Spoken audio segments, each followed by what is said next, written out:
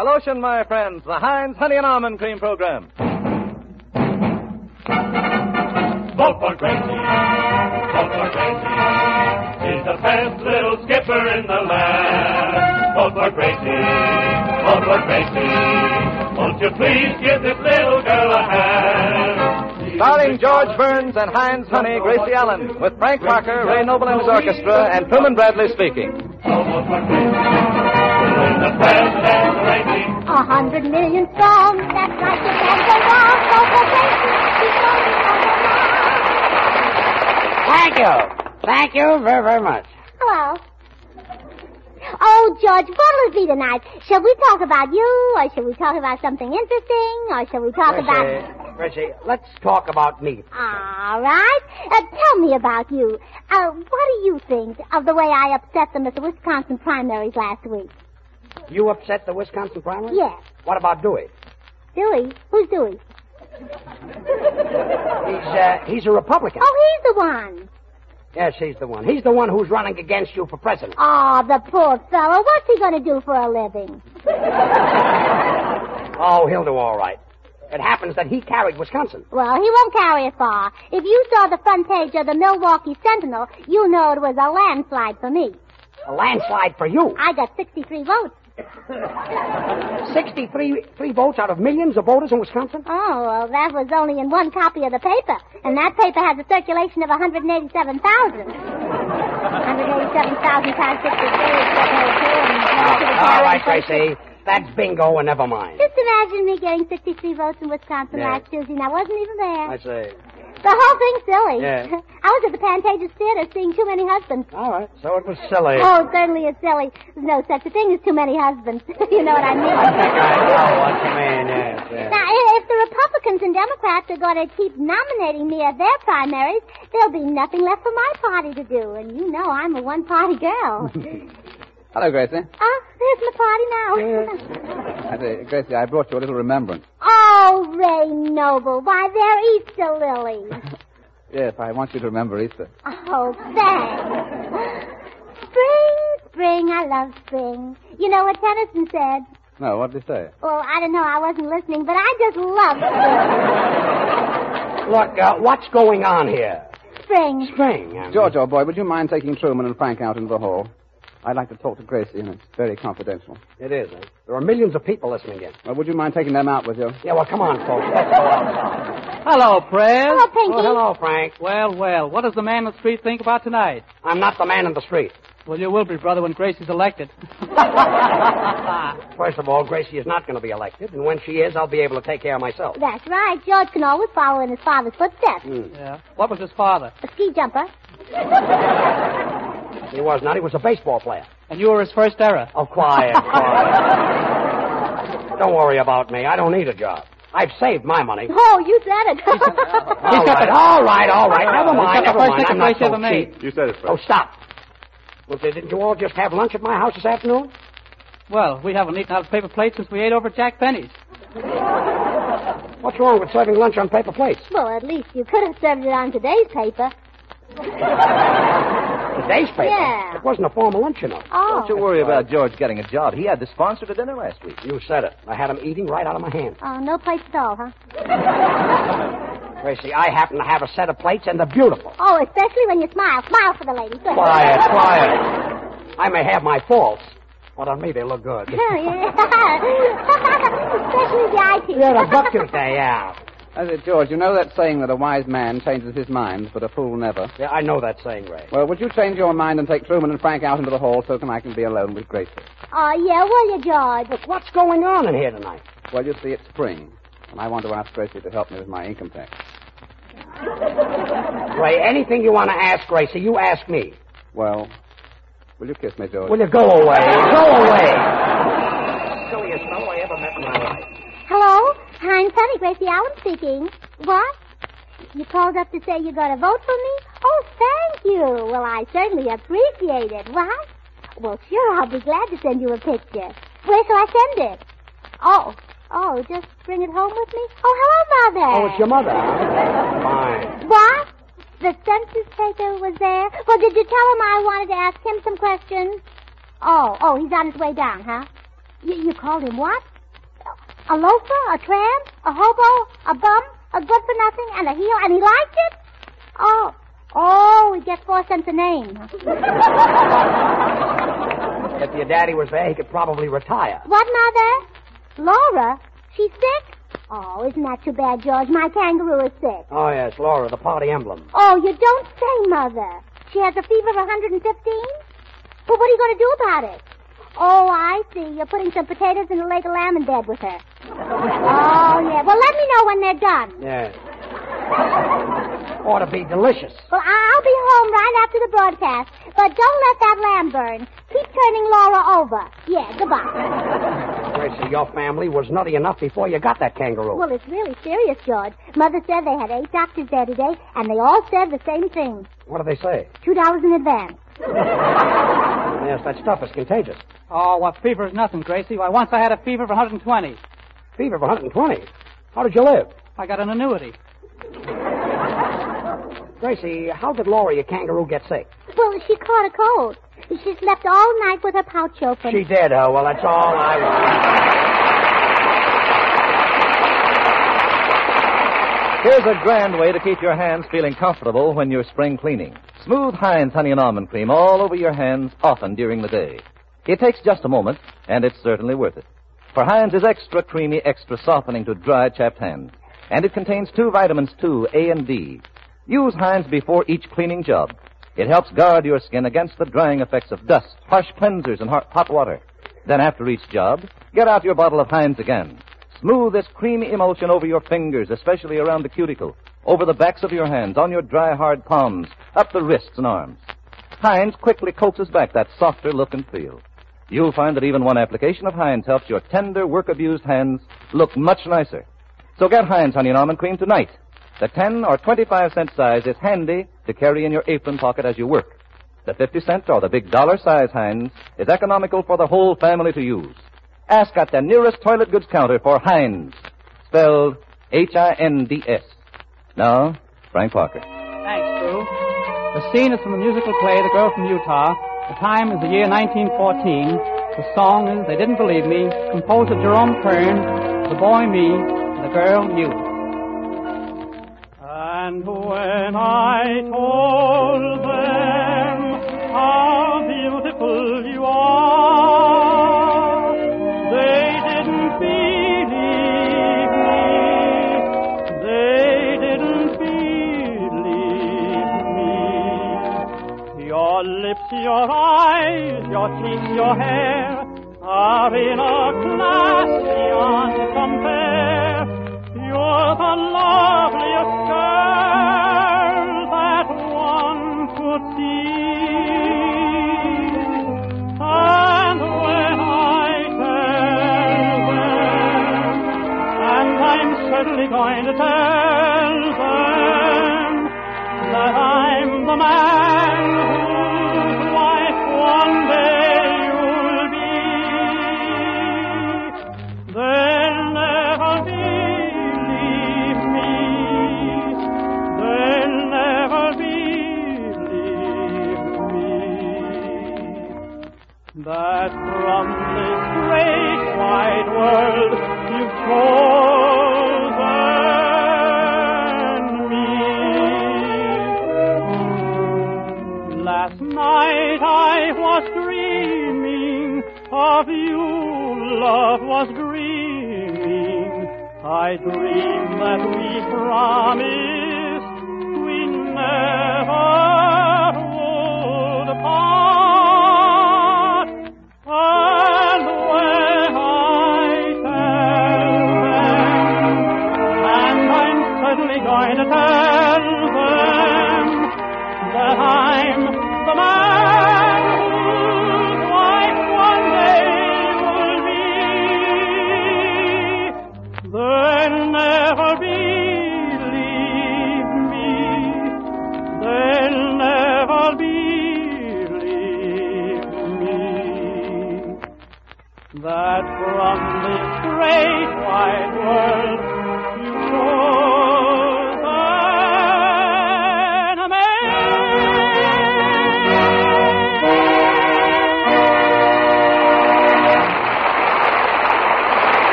Frank, I never get tired listening to your singing. You know, every week you seem to get better. George, you make me feel like a dog. You're always saying nice things about me, and here you are without a voice, without a future, very little personality, or hardly anything else. Oh, thanks. Kid. But really, I'm serious, George, and I'd like to say something nice about you. Well, why don't you? Well, I will as soon as I can think of something. I'll remember that when your option is due. Oh, don't pay any attention to Frank, George. He only repeats what everybody else says. Well, now I feel better. Oh, dear, where's Bubbles? There's so much campaign mail to answer. I've been getting letters from colleges, mayors, governors, politicians, executives, farmers, doctors. How about pajamas? Third floor, please. Lawyers. Quiet. And not only do I get letters, today I got an oil painting. It was a picture of Sally Rand. Must be valuable. Valuable. It was a whistler. A whistler? Yeah, every time my daddy looks at it, he goes... You whistle with your mouth closed like that. Well, we've covered everything except Sally Rand. Come in. I say, come along in. Come in. Wait. There's nobody knocking. Oh, yes, there is. I'll answer it. Hello. Who? Oh, just a minute. I'll tell him. George, somebody wants you, Frank, and Truman out in the hall. Who wants us out in the hall? I do. I'd like to talk to Gracie. Ray, after the broadcast, you'll have all the time in the world. My, Bubbles, you've got on a new dress. Yes, it came from Saks. Fifth Avenue Saks? No, Potato Saks. Certainly looks sexy, Bubbles. Yeah, I know. Say, Gracie, what are we going to do with all these letters from important people? We'll just write and invite them to my surprise party convention in Omaha and tell them they can all be my guests. Well, that's nice. At popular prices. Well, and they'll surely come. And sign it, what's that name again? Oh, yes, Gracie Allen. Oh, yes, that's the name. Hey, you. Stop thief. Leave those cars alone. Those cars belong to George, Frank, and Truman. What's going on there, Ray? Oh, nothing. Somebody's trying to steal your cars. We haven't got any cars. Really? Well, you three fellows can borrow mine if you want to go someplace. So you can be alone with Gracie. George, you're psychic. Cheerio. Oh, cheerio. Cheerio. Come back here, Gracie. Oh, well, I'll see you later, Ray, and give me back my chewing gum. What? And, Gracie, here's some more letters. The Silver Lake Young Democrats, the New York State Young Republican Club. Did we get a letter from Clark Gable? Clark Gable? What's he got to do with your running? Well, who do you think I'm running after? He happens to have a wife. Oh, she can be repealed. You know, Gracie, I do wish you'd get elected. Then I'd have nothing to do. Nothing to do, but then you'd really have your hands full. Full of what? Shoelaces, newspapers, pencils, whatever you're selling, brother. Yeah. Say, George, I just made a bet for us. I bet Ray Noble $6 against $6 bottles of Heinz Honey and Almond Cream that he can't get Frank, you, and me out in the hall. Well, that's one bet he'll lose. Ray, you lost. All right, well, I know the will, sir. I'll pay off. My secretary will give you the money. She's in my office. Where's your office? Out in the hall. Will you get out of here? Come in.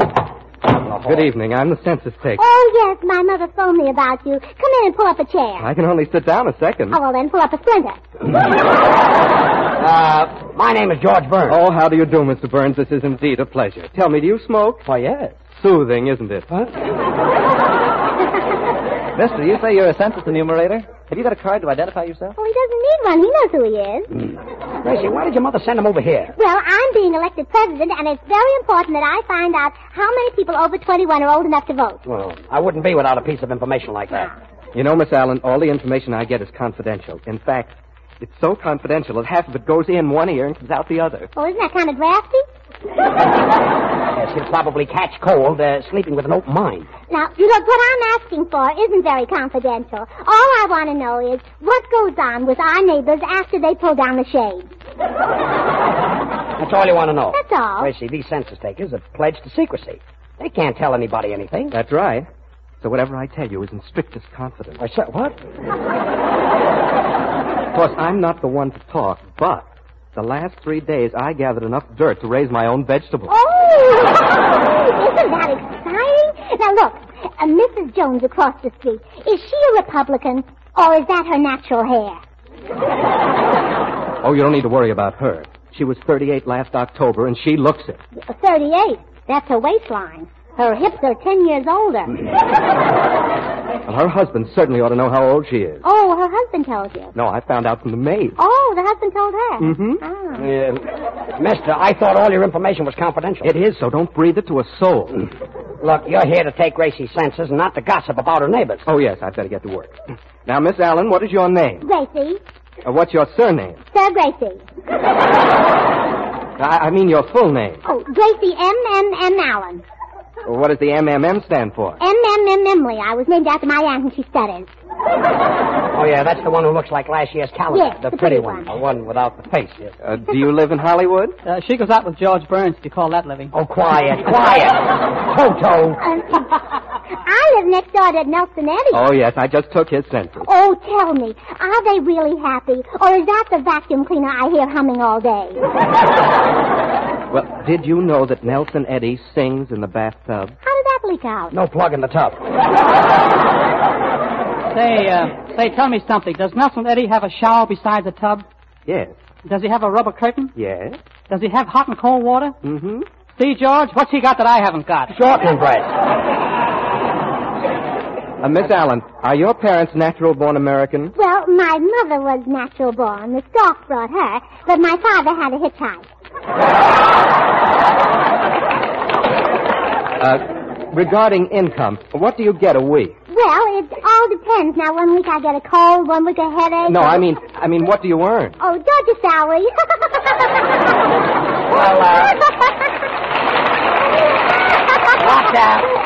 What are you laughing at? I don't get it. You said it.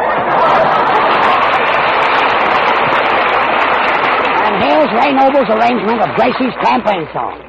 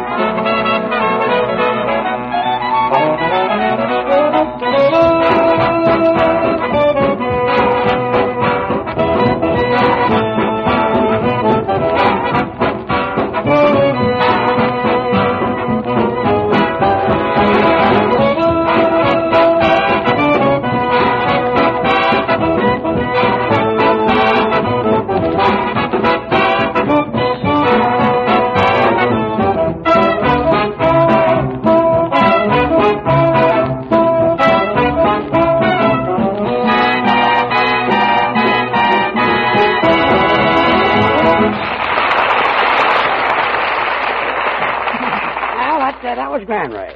How is it that you're always able to make such swell arrangements? Well, George, if you'll step out into the hall, my section... Never mind the hall.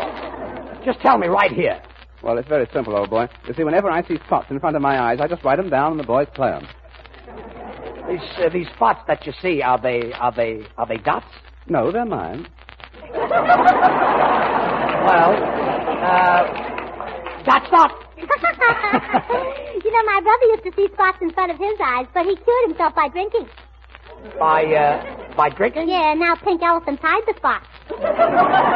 Now, if we can just get something for the elephant to hide behind. If you're looking at me, Mr. Burns, I'm not available. I never mentioned you. For you, probably. You might as well answer. Hello? Heinz Penny speaking. Yes? Yes. Oh, how old is the little girl? Oh, really? Well, around that age, they can eat solid food. Oh, she does. Oh, well, she'll get over that. You have to expect things like that from little girls of that age. Oh, thank you. Goodbye. Who's that? Georgie Jessel.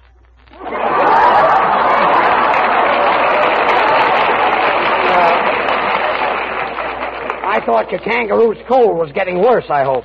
Say, Gracie. Gracie, I read a great remedy for colds that might help Laura. Oh, good. Yes, sir. You take an old stocking, rub it with mercurochrome, and tie it around your throat. Oh, of course, you take your foot out of the stocking first. Naturally. And then you rub your forehead with a gold wedding ring. Where did you read that, Truman? At lunch today on one of your dinner plates. Look, let's settle this once and for all. If you fellows didn't like my food, why did you come to my house for lunch? Well, where else can you get a 35-cent lunch for 40 cents? All I know is that half of my personal silverware is missing. You mean that stuff marked Beverly Wilshire Hotel? Yeah, my personal stuff. Well, it's the first time I ever saw a sandwich made out of a slice of ham between two pieces of confetti. It's daintier that way and quiet. Well, I really enjoyed your luncheon, George. It wasn't just the food, it was also the hospitality. Thanks, Drew. Although the hospitality could have had a little bit more meat on it. What? Well, you know, at most luncheons, there's a very little conversation. All you hear is pass this, pass that, pass this. But at your luncheon, it was really marvelous because there was nothing to pass. I don't know what you're complaining about, but then it didn't cost you anything.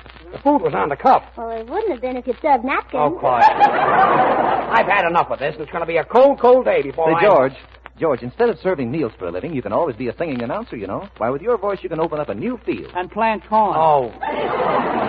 Singing commercials. Well, you think you're kidding. It's not a bad idea. No. What song would you use, George, to sell Heinz Honey and Almond Cream? Huh? Oh, there are thousands of songs that I can sing. Yeah, there's only one that you know, ain't Misbehaving. Yeah? Well, what about this one? If your hands are rough and red and you're all by yourself, get Heinz Honey and Almond Cream. You'll find it on the shelf. A dollar could count it. What does it amount to? Send $25, $15 size, and it'll be popular with all the guys who ain't misbehaving all by myself. Who ain't misbehaving. I'm happy. Hello. Quiet.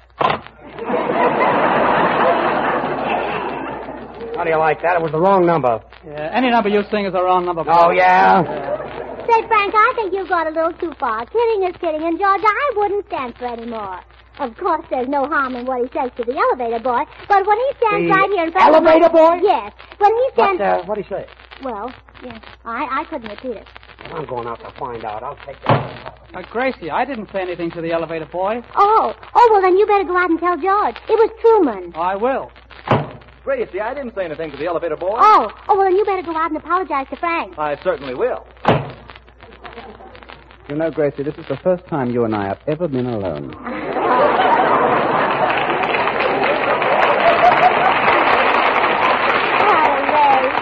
Ray, would you rather be alone with me or alone with Maine and Vermont? Well, I'd feel a little strange with them. I don't know them as well as I know you. People are funnier than anybody else. Mm-hmm. I say, Gracie, I just love your campaign. Oh, thanks. I got it at Magnan's. It's a copy of a 3750 model. Mm-hmm. I notice it's made of odds and ends. Yes, isn't it odd where it ends? Rather. Say, Ray, when I have my convention in Omaha next month, you'll make a wonderful delegate. Oh, I won't always be delegate. I'm going to drink a lot of malted milk and I'll be big and strong. Well, would you like a malted milk now? With an egg? No, I'd rather have it with you. Well, I say, Gracie, when you're in the White House, will you forget all about me? Well, I will if you'll forget about me. Well, let's just forget about each other then. Oh, well, let's write it down and then we'll remember it. Yes, we might forget it. My daddy always ties a string on his finger. Why? To keep it from falling off. Hey, Gracie, would you like to sit on my lap? No, I'd rather sit on your lap. All right, then you sit on my lap. Oh, now you see? Isn't it better my Gracie, put your arms around me. way? Like this? Mm-hmm. Do you mind if I whisper something in your ear? Nah. What is it? You're stepping on my foot. Do you mind if I whisper something in your ear? No, what is it? Pardon me. Hey, what's going on in here? Yeah, oh, ain't Mr. misbehaving Havey. all by by myself.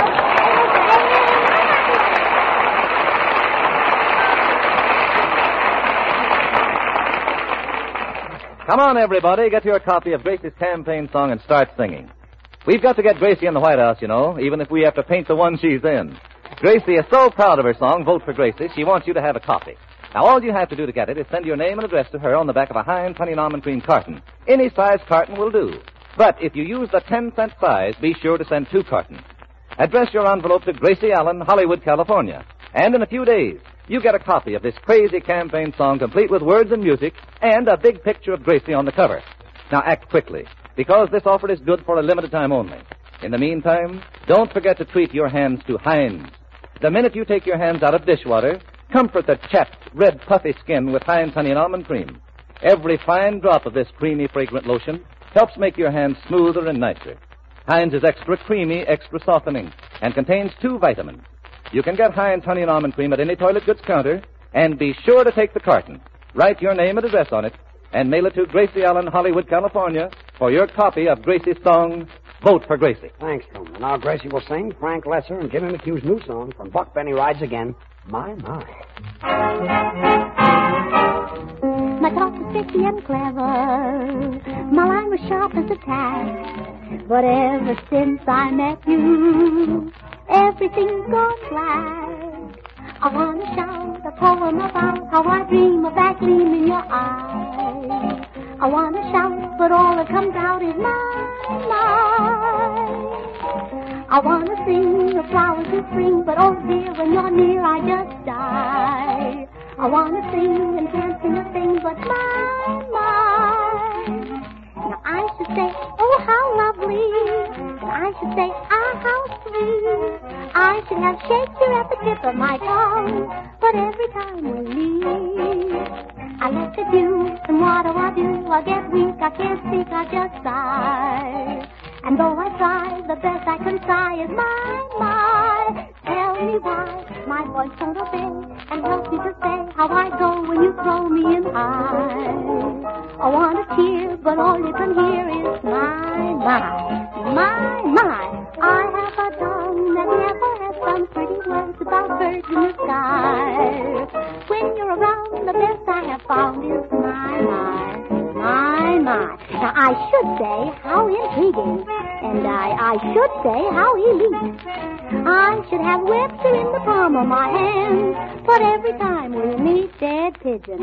I look at you, and what do? I get weak, I can't speak, I just sigh. And though I try, the best I can try is my.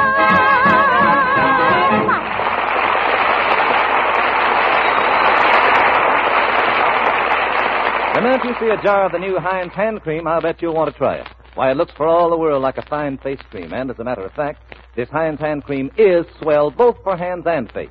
It's made by the makers of Heinz Honey and Almond Cream, and like the famous lotion itself, Heinz new hand cream is quick, softening, and fragrant. Try it, will you? Well, Gracie, say good night. Well, good night. Good night. And when I'm in Washington, don't forget to drop in and see me at the White House. I don't know the address, but I'll leave a congressman burning in the window. Good night, all.